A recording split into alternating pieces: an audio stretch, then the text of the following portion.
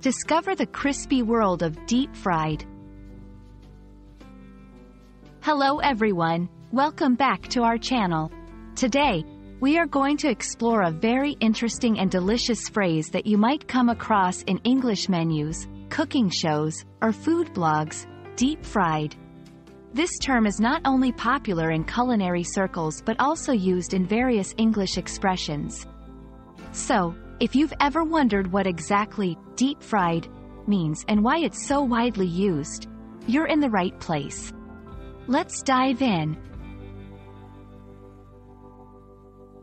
When we say something is deep fried, we are talking about a cooking method. It involves submerging food in hot oil or fat until it's cooked through and crispy on the outside. The idea is to cook the food at a high temperature, very quickly. The result?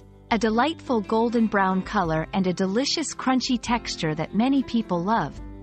But deep frying is not just about taste. It's a cultural phenomenon, especially in places like the southern United States, where deep-fried foods are a staple at fairs and family gatherings.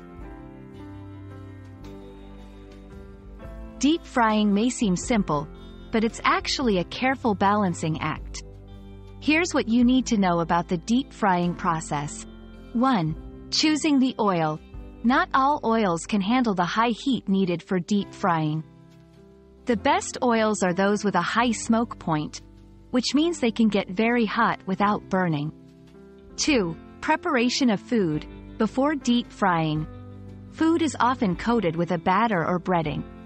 This adds flavor and protects the food from getting greasy. 3. The right temperature.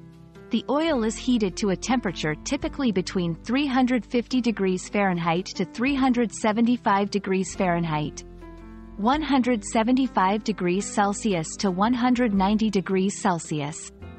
If the oil is not hot enough, the food will absorb too much oil and become soggy.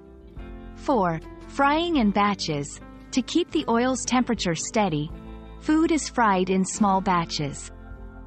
If you add too much food at once, the oil temperature drops, resulting in unevenly cooked food. 5. Safety first. Deep frying at home needs caution. Always use appropriate tools and never leave hot oil unattended. While deep-fried foods are often associated with American cuisine, many cultures have their own take on this cooking style. For instance, in Japan, you have tempura. In India, there's pakora. And who can forget the classic British fish and chips? These dishes show how versatile deep frying is and how it can be adapted to different tastes and ingredients. Deep frying has also made its way into English expressions. For example, when someone says they are deep into something, it sometimes means they are fully immersed in a situation, just as food is immersed in oil. While it's not the exact same use, it's a fun way to think about the phrase, deep fried, in a metaphorical sense. That's all for our deep dive into deep fried. I hope you enjoyed learning about this cooking technique and the various foods that can be deep fried.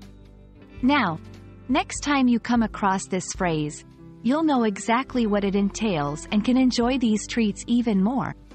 If you found this video helpful, please give us a thumbs up and subscribe for more language learning content. Happy learning and happy eating!